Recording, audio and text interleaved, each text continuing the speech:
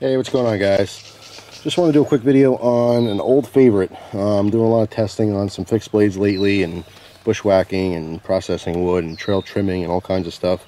Had a little bonfire last night, and I was using an old favorite instead of testing something new, and you know, kind of rekindle that spark.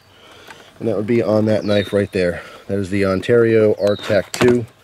I got it just mounted to the quad, and it's just it's a beautiful knife.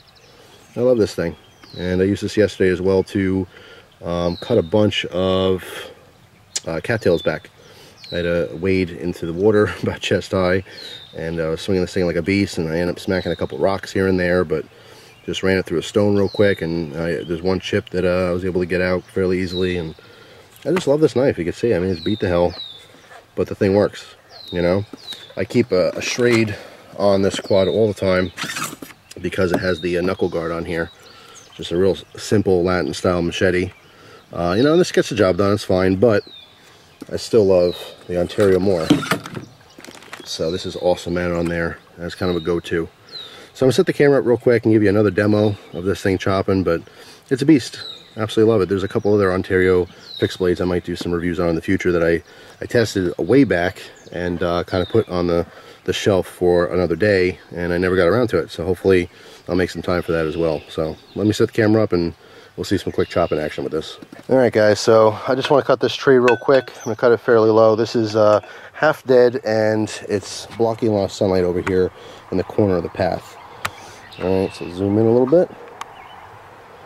See the thickness on this, alright, compared to the hand. You know, it's not tiny, it's not large, but this will make short work of it.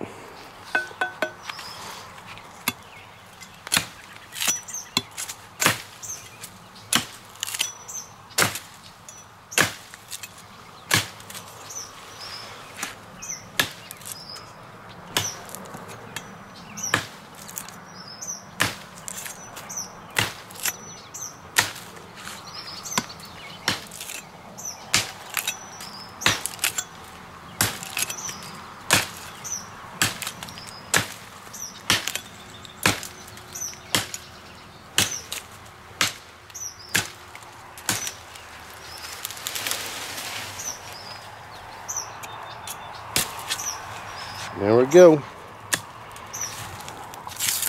Oh, let's get the tree out of the way.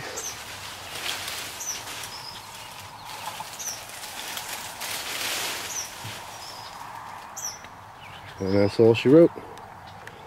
So, quick little blast from my past. Might be new to you guys, but this is an old favorite of mine.